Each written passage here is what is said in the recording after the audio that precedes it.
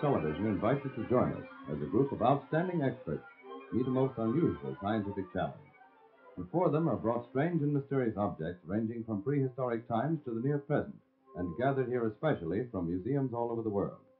Armed with their highly specialized knowledge in their various fields, our experts will attempt to pinpoint what in the world it is, where it's from, and when in time it's from. Our moderator is the Distinguished Director of the University Museum of the University of Pennsylvania, Dr. Froelich Rainey. Dr. Rainey. Good afternoon, and welcome to What in the World. Oh, stranger to What in the World, he's a professional sculptor from Hastings-on-Hudson, an old friend on this program, Jacques Lipchitz. Good afternoon. And our third expert is a rather unusual person for this program. Millions know him through his fine performances on stage, screen, radio, and TV.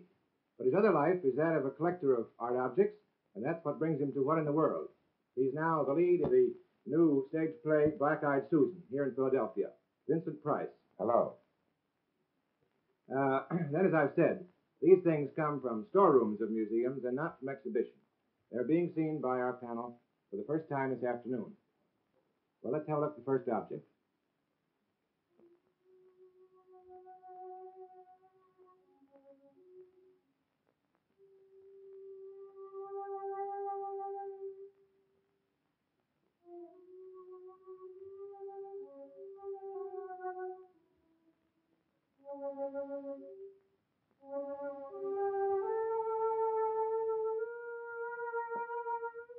This is Barry Cassell, your offstage voice.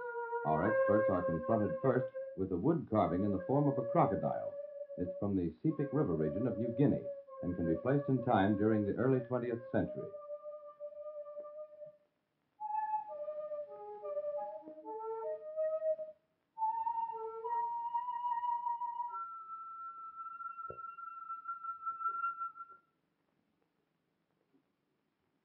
Well, Carl, you're a zoologist. Here's a good one for you to start out with. Well, it's a saurian. I don't know if it's a thesaurus or a crocodile or what. Yeah, it's a crocodile. So it comes from tropical waters. It's made of wood and it's painted red. And it's got a nice little thing which I'm taking apart. Excuse me. Okay. What do you think is it? Crocodile. Yeah, but from where it comes? Well, I think it comes from someplace not very between Australia and Siam, don't you? Oh, I think so. Yeah. New Guinea. Yeah, that's right. New Guinea. That's right, Vincent. New Guinea. Guinea. Sepik River, right? Yeah. Good. Yeah, that's Now, right. Can you tell Oh, us? you're good. Well, I've seen them before. I have a first-hand acquaintance with Told you. crocodile. But you saw a crocodile, but you maybe didn't see such a sculpture. It looks like almost like Easter Island. Yeah. Well, Why do you say Sepik River right off like that, Vincent? Well, it's the carving and the use Hey, of Jack, lime you're coming with apart, painting. Use You of know lime in here. I saw one of those swim by when we were bathing in Melville Island in June. Really? Yeah. it's nice. I'd rather see it this way. What is it, Jacques? Well, I think that Vincent is right. I mean, what's it used for? He's don't right. Ask me such things. Sepik River in New Guinea. Yeah. It's put on the top of a post, isn't it? Probably something like It's that. some kind of a There's a house hole in mixture. here, but Yeah. you hit it into something. House yeah. part. That's Yes. right. It's a hall, Yeah. yes, maybe. And Yeah. what does it represent? Carl, what is it? What's the significance? That's of Well, it? a crocodile, you see, is a symbol of danger. It's something, and therefore it's used in exciting the men to warfare. I mean, it's one of these things that make you brave. Yeah. Right. A men's house. And how about the age of it? Oh, I should say it's around 1870 to 1900. Yeah. You The like to wood's answer pretty that, fresh, right? Vincent? Yes, that's Yeah, not that's it. exactly 19th right. century. Good. Thank you very much, gentlemen. Certainly no question about this one. Vincent was absolutely right. It's Sepik River. That's northeastern New Guinea. We locate that one on the map first in New Guinea, an area where they are famous for their ghost cult. And this thing has to do with the ghost cult. And as Carl points out, it's the association of a spirit with the spirit of the crocodile with this carving, which is part of a house, the men's house, and it's associated with the ghost cult, as so many of these carvings in the Sepik River region of New Guinea are. It's really interesting that these South Pacific things like this, these carvings, are now a great vogue in Europe, and many of the museums of Europe are showing collections of Pacific art of this kind. Well, let's have a look at the next one.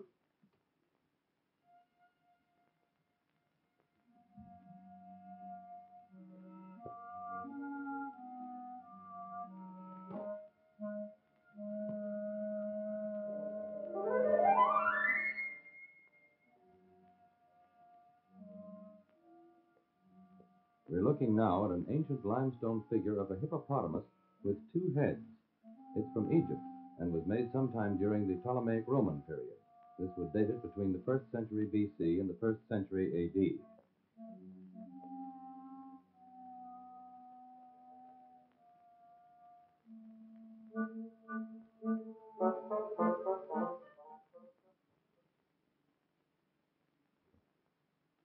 Well, Jacques, this is also zoology, but it's also art.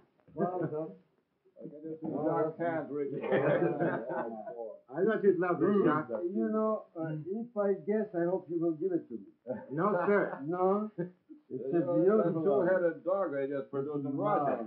No, it's again a crocodile, with two crocodiles. It's a hippo. Hippopotamus. Oh, yes, that's hippopotamus. Yeah, that's right. Hippopotamus, that's right. Yes, it's hippopotamus. Well, I can't give you this, Jacques. It comes from the Brooklyn Museum in New York. Oh. I wouldn't have it. We don't have any hippopotamuses in Brooklyn. It is a beautiful object. It's Egyptian, late dynasty. Mother and baby. It's beautiful. I just love it. Now let me feel of it, Jack. There's any inscription on it. You're quite right, Jacques. Stone. But it's Alabaster. Is it? no, it's a sandstone. It's a sand. It's a Limestone. sand, yes, Yeah. limestone. Limestone. Yes, limestone. Limestone. Look at the details. It's Marvelous. I don't think that's from Egypt itself. Is that from Nubia? Oh, no, that's it. Late dynasty. He's right, Carl, but we still have to pin it down in Egypt as to place and time.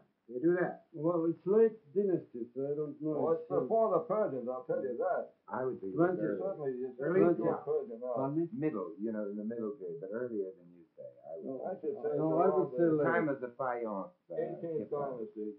Huh? 18th, 19th dynasty. No, I would place that to 25, 26 dynasty. What year is that?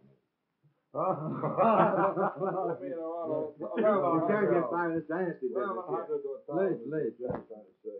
1100 to 1000.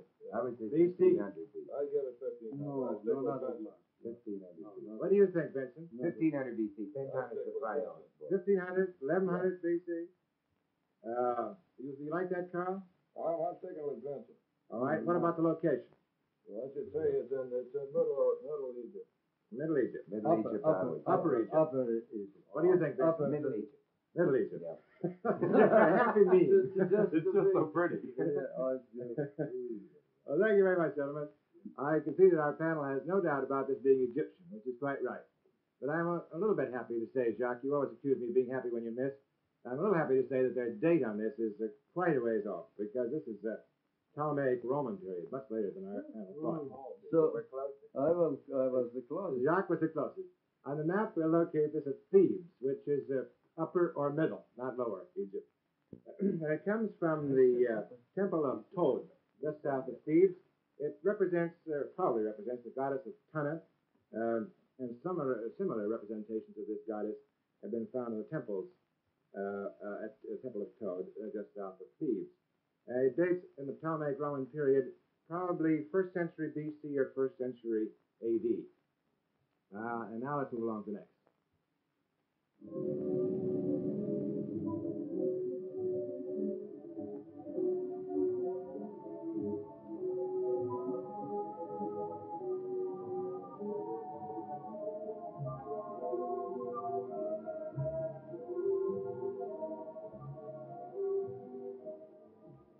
Our object this time is a mask. It was made by the Bauli people from the Ivory Coast of West Africa. We can place its time of origin sometime during the latter part of the 19th century.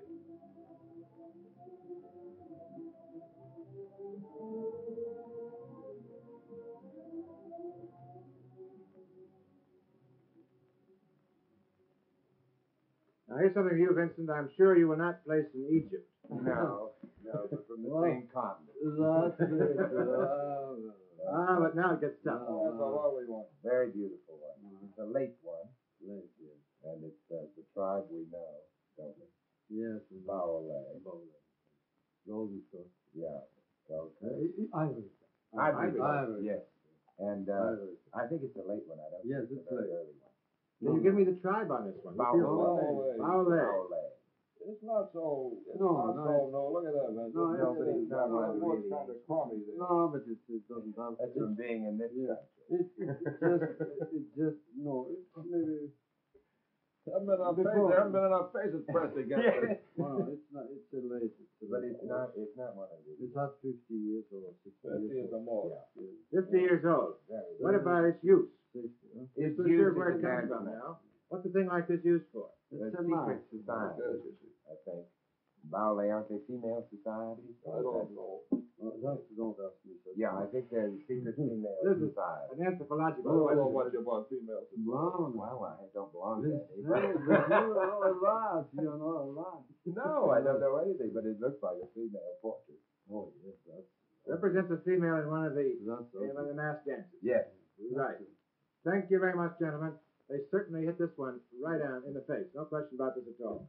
Ballet from the Ivory Coast, 19th century. So it's within their 50 years, or almost anyway. We locate this one on the map on the west coast of Africa, the Ivory Coast. Ballet people. Represents a spirit, as indicated, for good or evil, may be, in one of the ghost dance performances or dance ceremonies. Well, while our experts have time out here for a refresher, why, there's an announcement here which I'm sure will interest everyone. Sudden emergencies will come along calling for cash in a hurry. United States savings bonds, convertible to cash on demand, fill the bill the safe, sure way. Money you didn't save will never save you. But regular amounts, set aside every week through payroll savings or bond-a-month plans, will save you and help you save. And now we're back with What in the World, and the next one just coming up.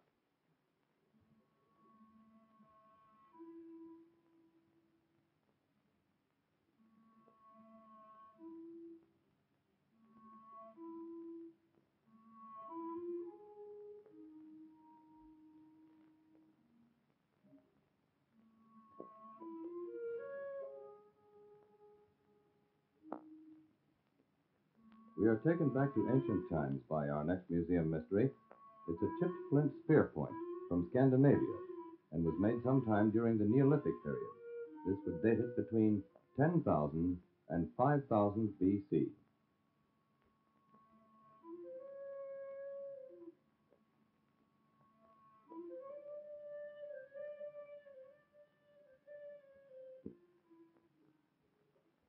Well, Carl, this is your turn. This is in your field, and not in an actor's field, so I think you should give this to Vincent. Well, Carl, this is unfair, and I'll tell you why it's unfair. Because there's a picture of that very implement in my book. Oh, no. That's cheating. I mean, I don't know why. Not that one, Carl. It looks exactly like it. One like it, but I can show you it's not that. Isn't it? Or No. Well, I thought it was almost the same Is it one. American Indian? No, this is a flint knife which was made in Scandinavia, probably in southern Sweden or northern Denmark during the Neolithic. And it's a beautiful, beautiful pressure flaking, and it's very, very similar to the stuff that was made in France and over in Czechoslovakia during the Silurian period by the mammoth hunters, the so-called laurel leaves. But there are so few genuine laurel leaves in this country that it has to be a Scandinavian Neolithic one. I'm sure there'll be no argument from the rest of I you. wouldn't even mention it. Yeah, absolutely silent. Absolutely. Well, Carl, you've got this one so clear now. The next problem, how do you date it? Oh, well, its data is quite late. It's for the Neolithic. It's around, I should say, it's around between 3,000 and 2,500 BC. This is late. Around 2,400, 2,500 BC. They come from those long barrel tombs in Skåne province of southern Sweden. The point being that the Neolithic in the Mediterranean is much, much earlier, many thousands of years. 6,000 to 3,000 in the Mediterranean, and then up here it starts around, well, I think it's going to start a little older than they thought now. Earlier than that in the Mediterranean. Yeah, but it's around, it starts around 3,000 up there, and it lasts right down until it lasts 600 or 1,000 years. 1,500? You see, these fellows were using flint when other people were using bronze because they couldn't get the metal. Oh. You see, they were hard up, you see. It's just like in Vermont where they wear sugar bags with balls. Good. You going to argue with this, Jacques? Oh, no. Vincent? I have nothing to say. Thank you. Thank you very much. I should make correction on the date given here before, because the dates given in the earlier announcement of this were the Neolithic dates of the Mediterranean. As Carl pointed out, the Neolithic dates in Scandinavia are much, much later. On the map, we locate this one in Scandinavia. We don't know exactly where in Scandinavia. Certainly it's Neolithic, as Carl has said. Recently, there's been a lot of redating of these periods as a result of carbon-14 analysis of old deposits. And I believe the tendency is to bring the date down in Scandinavia. Isn't that right, Carl? I think they're going up again a little bit We now. do later on. Just to hear, yeah. Yeah, I see. They've come down, now they're going up again. But this is a question of the number of dates they have in carbon-14 from that part of the world. And now we're ready for the next one.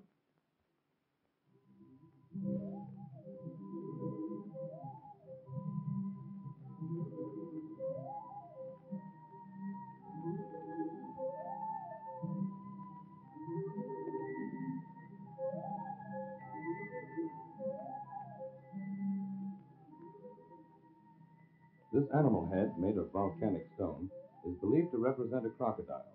While its exact geographical location is not known, it's thought to have come from Costa Rica in Central America. It was made sometime between the 12th and 15th centuries A.D.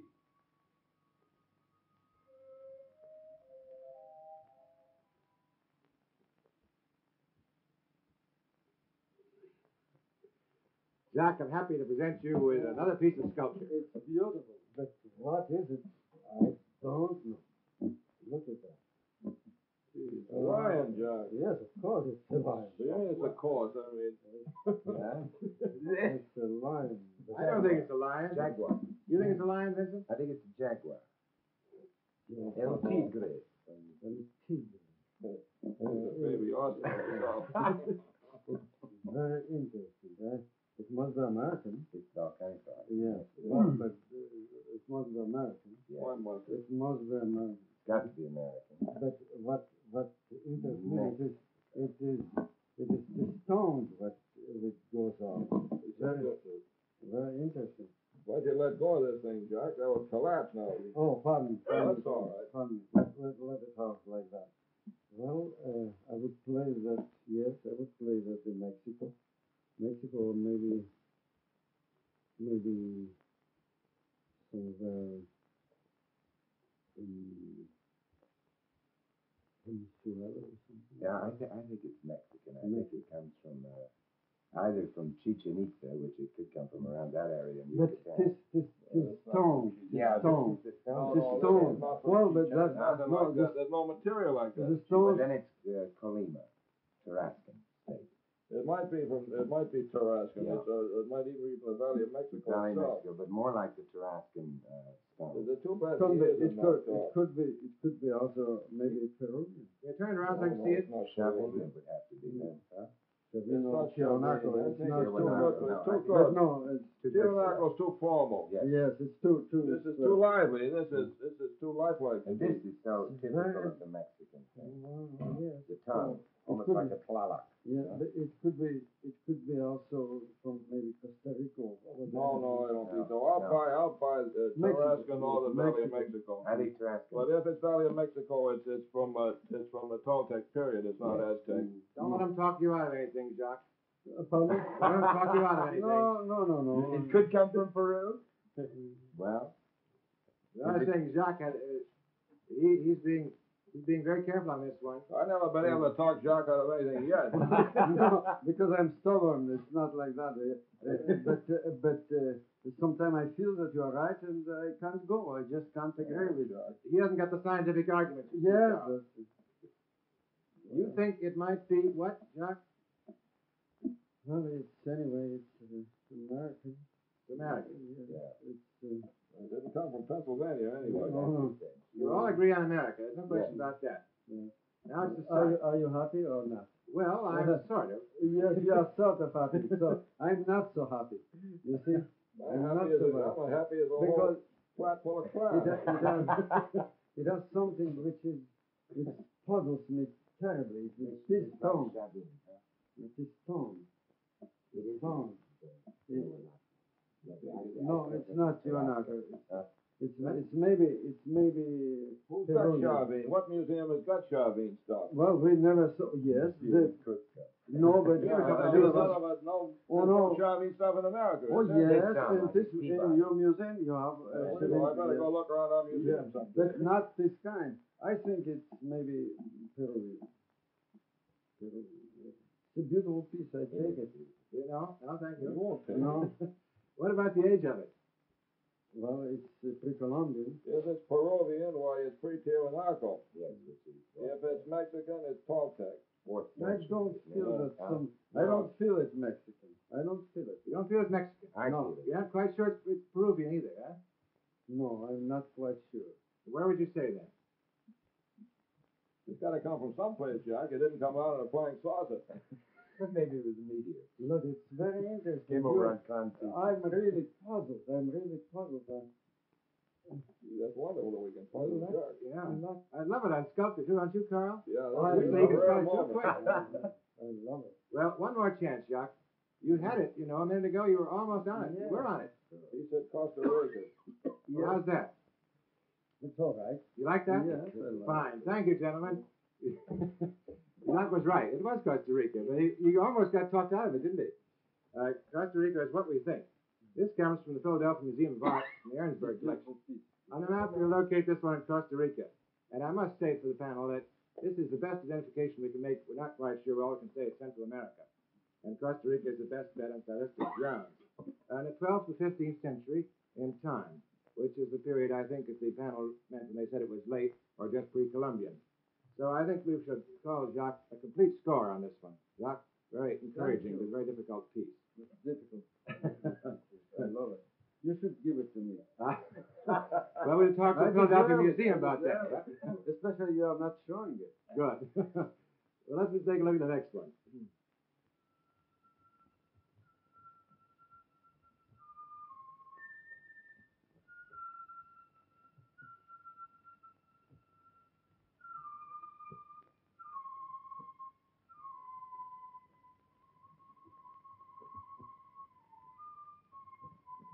We place before our panel now a painted pottery effigy jar in the form of a human with a humped back. It's from a tomb at Coquelin in Panama and can be placed in time in either the 14th or 15th century A.D.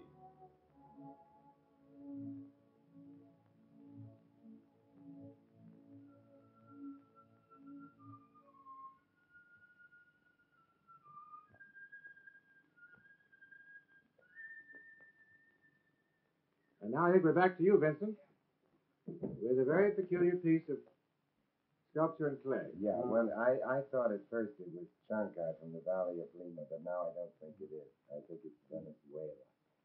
Don't you think it comes from Panama, Vincent? No, I think it's south of Panama. It looks a lot like some of that Cherokee stuff, but I guess this stuff is Yeah, different, this isn't is it? very different. That's- And this funny face, this Yeah. funny sort of squashed down face. Yeah, but it can't be. How you would call it? Venezuela or No, Ecuador, possibly Ecuador. Or where's the goat from? Sorry. What did you say, Colombia? Jacques? Colombia, it's in that district. Yes, it is. But it has a lot of the Yeah. the thing of the Venezuela piece sort of pushed in. Well, this business, I think, is the thing It's a that giveaway. turns it There's down. not Peru. No. This figure here. is I like was Peru. going No. I was going to buy Panama for a while. No, Don't you like Panama, Jacques? No, I don't. I don't like Panama. It Colombia, could be up in the Colombia. very north Maybe, of Panama. I mean, the You north know, of Colombia. I'm going to come back to Panama. Where would you say in Panama, Carl? Coquelin. Okay. So What from period? there, it's very Yeah. possible. Maybe it's possible. But Do I you don't. like that, Jacques? Yes, I don't dislike it. Vincent, you going to stand out against it? Yeah, I'm going to stand out again. Good. Stick to your guns. It's always a good idea. Yeah, I still think that it can't be Coquelin because it's earlier than Coquelin. And I think that this is from either Colombia, Ecuador, or Venezuela. That's a terrible bunch. Thank you, gentlemen. Well, I'm glad you stuck to it anyway, Vincent, but even though it isn't wrong, it's always a good idea. It is Panama. It's Coquelin. It is Panama. Oh. See, you can't really trust me here. 14th to 15th century. On the map, we're located in Panama, in Coquelin province. It's excavated by Alden Mason in one of our digs there some years ago. This place, from one of the tombs. It comes from tomb B11, so we know this one exactly. It's where Alden found all that gold treasure. You remember? It's on exhibition in the University Museum. Coquelet Gold, same thing. And now the next one.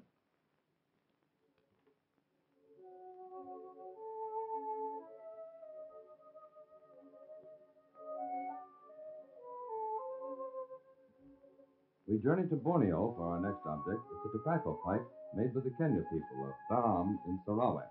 Its time of origin can be placed sometime near the end of the 19th century.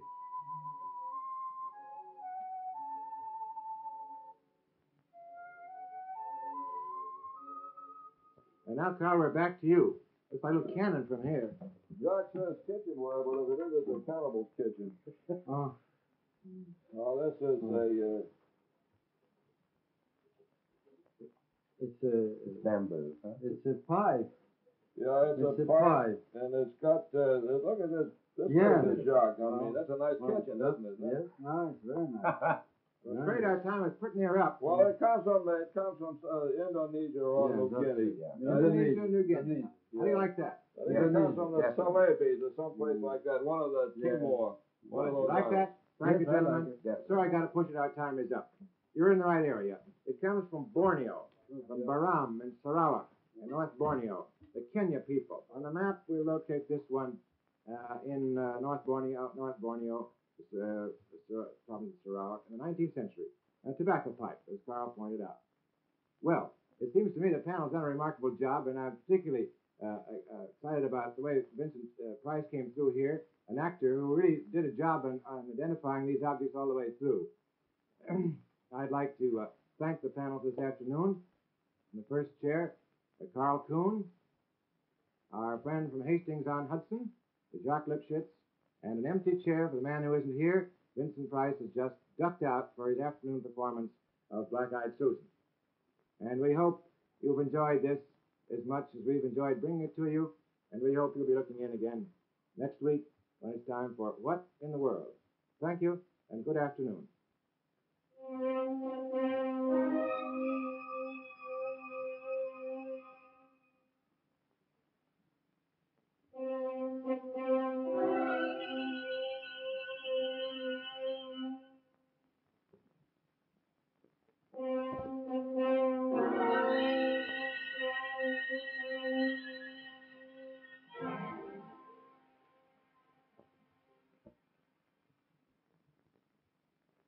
Tomorrow afternoon, CBS Television presents Eric Severide on the American Week, a comprehensive, timely close-up on current history, spotlighting the people and perspective of the news.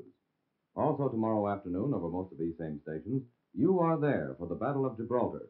Walter Cronkite and a battery of CBS newsmen cover as spot news events of September 13th, 1782, when French and Spanish forces hit the Rock with all they had in an effort to wrest it from the British. Another reminder, Monday night on CBS Television, don't miss Jackie Gleason in a straight dramatic role on Studio One's Shortcut. Jackie Gleason is powerful as a reformed state senator-elect facing a cleanup job on Studio One Monday night.